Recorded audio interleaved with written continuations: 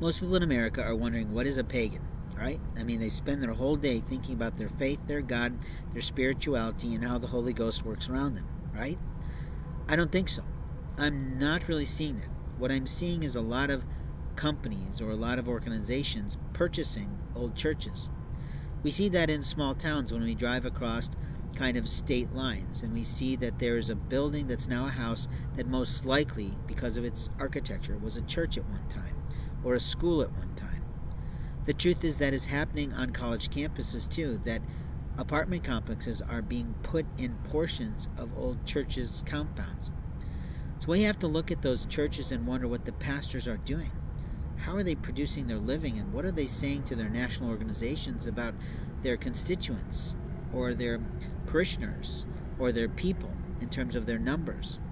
I also know that there's a couple churches on campuses that are producing food for people who are living in poverty and students who are claiming that they need the food assistance or because they have food insecurities.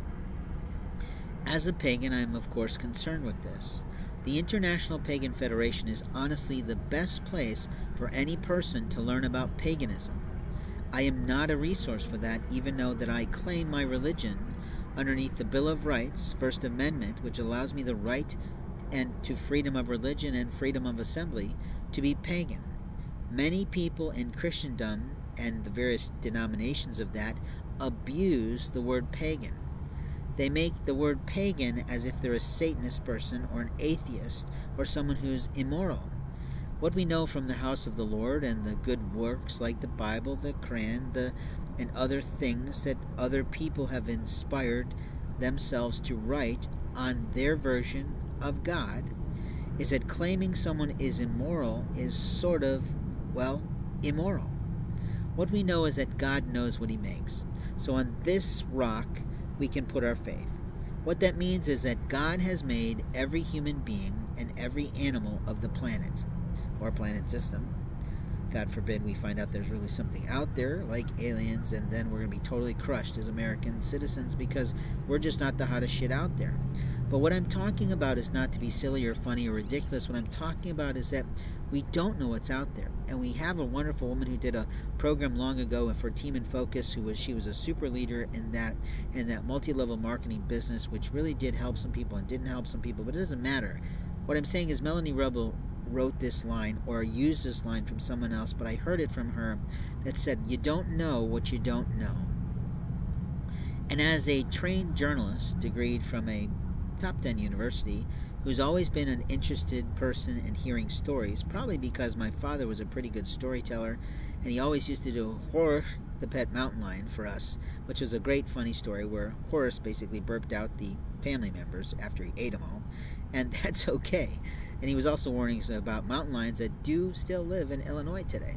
But the reality is, at least I've been told, and I've seen possibly a few of them, but I don't want to tell you that because you might be scared of them. But that's not the point of getting off track and being a little silly this early morning in the city. What I can tell you is that the faith of America is at risk. The faith of America is always at risk when we allow people and different types of people from societies that have no version of faith into our country. Right now there's some sort of K-pop or something group running around America who are Korean and don't speak English, I believe. Or maybe some of the members do. And some of them interpret for the others. But my attitude is, they've been here for almost a year, thanks to Ellen. Get them the fuck back home to their country. They're not that special. We have American groups just like that. We have beautiful black dancing troops like that. We have all sorts of African groups like that. We have our own Japanese, our own Chinese, our own Korean groups like that. We do not need to import entertainment like that. No offense, it's just my feeling. At the same time, we have a risk to our nation with 1.5 million foreign students, many of whom come from godless worlds. And godless worlds produce immorality to most of us who are old school about not morality, but God.